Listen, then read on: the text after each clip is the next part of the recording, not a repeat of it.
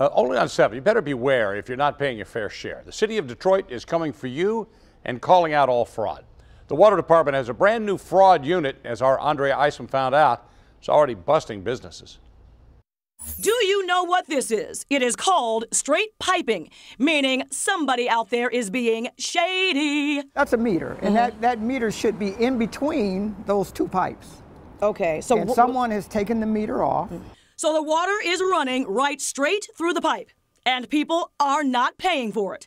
Skipping out on the water bill, come on, now that's bad business. Or, in the wise words of the director of the Detroit Water and Sewerage Department, Mr. Gary Brown. And I'm going to chalk it up to being some type of misunderstanding. Let's do that. It's a misunderstanding. Okay. On behalf of who?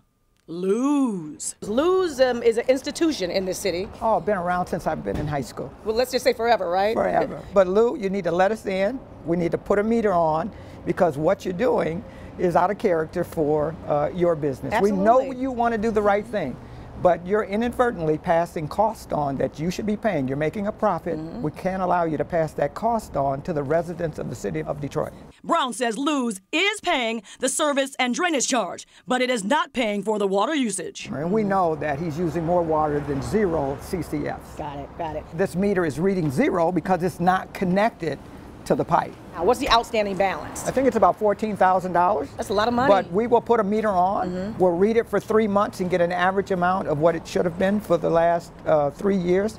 And we'll back bill Lou, give him a payment plan, give him an opportunity to make it right, and make sure that Lou's Deli is paying their fair share. How did this super duper popular place get busted? Well, the Water Department's new fraud unit was on the case. And in 6 months' time, you're getting some good success. We've got more than $3 million in collections on bad debt. We're going to come after you because we cannot allow your costs to be passed on to poor people. Now, you know I had to show up at Luz, right? $14,000. You know, that's a lot of money. $14,000 is a lot of money. This place is a staple in the city. People love Luz. I love Luz. It's awesome. And the city wants to work with you guys. They just want everybody to pay their fair share. Fair share of water bill, yes, we're going to close this issue out. Let's do it. Let's do it. We know we got a very good business, and we want to continue to be that way, and we want to make sure the City of Detroit is being taken care of. And keep on being generous with that corned beef. It's good. Yeah, thank you. Thank you very much. If there are any other businesses, any hairdressers, any barber shops, any other businesses, we want to help you.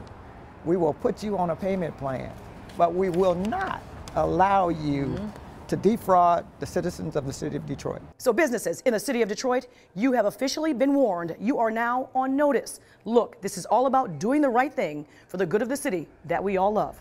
I'm Andrea Isom, 7 Action News. Wow, good they're going to work it out with Luz. All right.